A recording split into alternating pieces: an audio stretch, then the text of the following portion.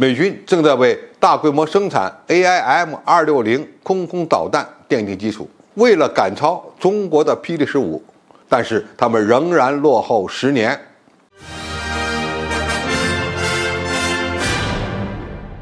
观众朋友，大家好，我是付天少。在中美空中作战力量竞争的大背景下，双方都需要在隐身战斗机、预警机、中程僚机和空空导弹等各个方面展开较量。美国有 F-22和 F-35，而中国这边呢有歼20和 FC-31。解放军明显有后发优势，在预警机领域，美国人领先了几十年，而中国在空警500预警机大量列装后实现了反超。美军计划用E7预警机取代老化的E3，但是在技术上仍然落后于中国的空警500。中美也都在加速发展中程僚机项目，现在呢还不能说谁获得了优势。而在空空导弹领域，当美国在2017年得到中国的霹雳15导弹已经试验成功后，真的感到着急了，他们立即上马了 AIM-260。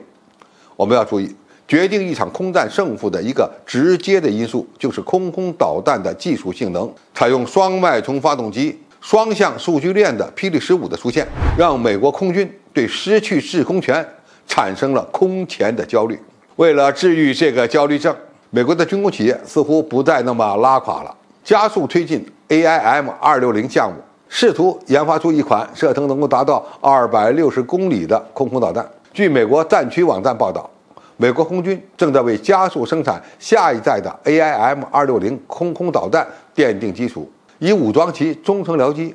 专门用于空战。受高度保密的影响，现在关于 AIM-260的详细信息很少，但战区网站在2021年11月的一篇文章中指出，它可能会配备一种新型的双脉冲固体燃料火箭发动机，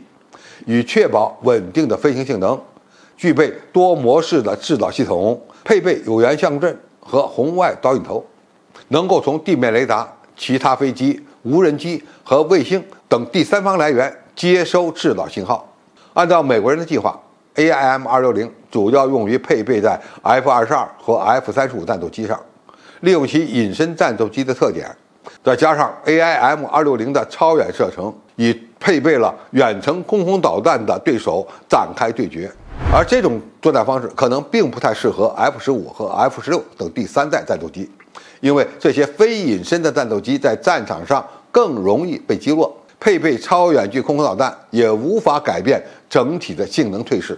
美国专家普遍认为 AIM-260很可能无法达到260公里的射程，而是一款在许多性能特点上与中国的霹雳15相似的空空导弹，具备200公里左右的射程、5马赫的飞行速度等等。而 AIM-260唯一的不同之处，可能是采用了有源相控雷达或红外导引头两种不同的制导方式。而采用红外制导方式的远程空空导弹是隐身战机在雷达静默状态下的理想作战工具。现在的问题是 AIM-260有可能在性能上全面超过霹雳15吗？答案是有一定的可能，但是不管美国人如何努力，都将落后中国10年左右。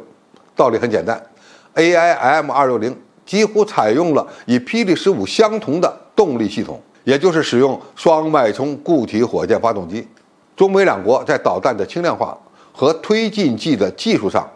没有太大的差距。如果双方的个头都差不多大，那么射程也就不会有太大的区别。但是我们不要忘了，霹雳15可是一款已经被中国各种主力战机列装的主流空空导弹，而 AIM-260还没有完成全部的实弹打靶试验。美军2019年曾经宣布 AIM-260已经完成了设计工作，进入地面测试阶段。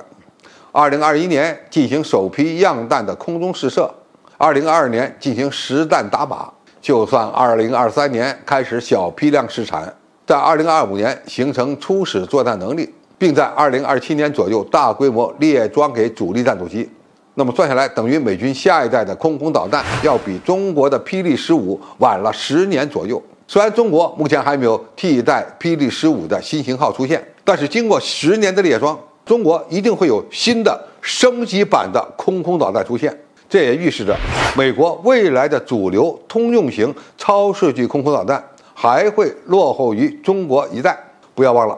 中国还有一款专门打击敌方大飞机的超远距空空导弹，据外媒推测，其射程超过500公里。总体而言，虽然美军正在加速推进 AIM-260空空导弹，但是并不等于美军有机会追上中国，因为中国军工人不会睡在功劳簿上等着美国人追赶。我们需要发展超远距的红外制导的空空导弹，也需要更加小型化的超远距空空导弹。相信美国人的小确幸维持不了几天了。好，今天评述就到这里，谢谢大家收看，我们下期再见。